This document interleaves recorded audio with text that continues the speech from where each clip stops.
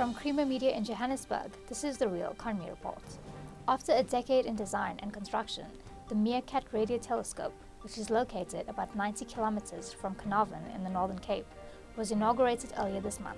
Simone tells us more about the step towards building an international enterprise. The MeerKAT radio telescope is the precursor to the 10 billion rand square kilometer array, or SKA, an international enterprise to build the largest and most sensitive radio telescope globally.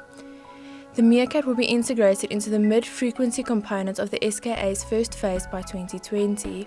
The first phase of the SKA will see 133 dishes built in the Karoo Desert of South Africa by 2026. These will join the 64 dishes of the MeerKAT array that have been completed at the same location. SKA Chief Scientist Fernando Camillo explains a little more about the science surrounding the MeerKAT. The telescope was optimized back in 2010-11 to study hydrogen. Hydrogen is the simplest element, and most stars are made up of hydrogen, and the galaxies are made up of hydrogen.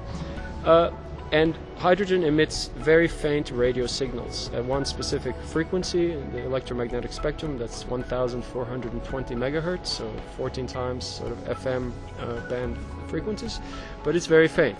So to detect it, to study stars in the universe and galaxies, you have to build a very sensitive radio array like MeerKAT.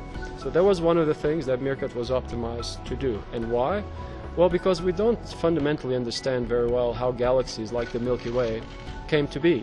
The universe is 14 billion years old, our galaxy is roughly 10 billion years old, our solar system, the Earth, is 5 billion years old, but things evolve, of course. So the galaxies at the beginning of the history of the universe look very, very different from what they do today.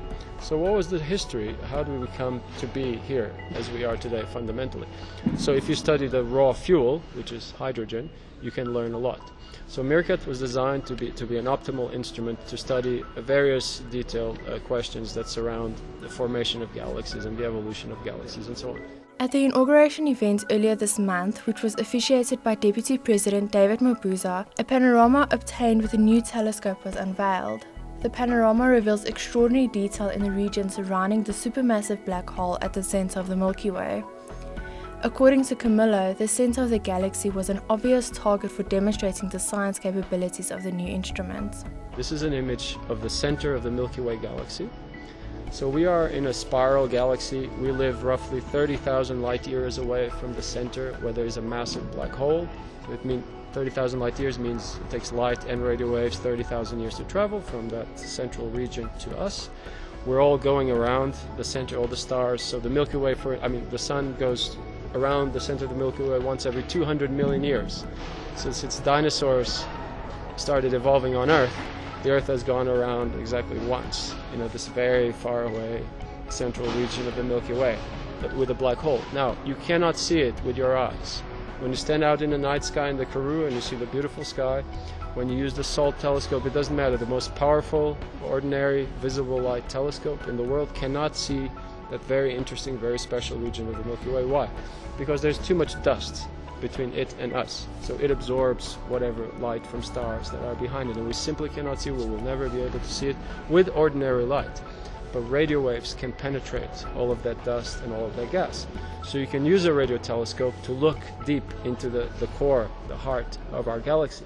Innovations and technologies such as the MeerKAT creates a platform to enable future generations to learn, develop and innovate, which Mabuza said will in turn enable South Africa to move forward in terms of research, science and technology. Further, about 75% of the MeerKAT's components have been manufactured in South Africa by several subcontractors. MeerKAT is a fully South African project, 100% a project of DST, which will eventually be incorporated into the international larger telescope, which will be centered, one part of it around, the Karoo right here. But it's fully South African, and that's important. It's not only fully South African funded, it's by and large, more 75% or so, actually money spent in South Africa by South Africans on South African products, etc., etc. That's Creamer Media's Real Economy Report. Join us again next week for more news and insights into South Africa's real economy.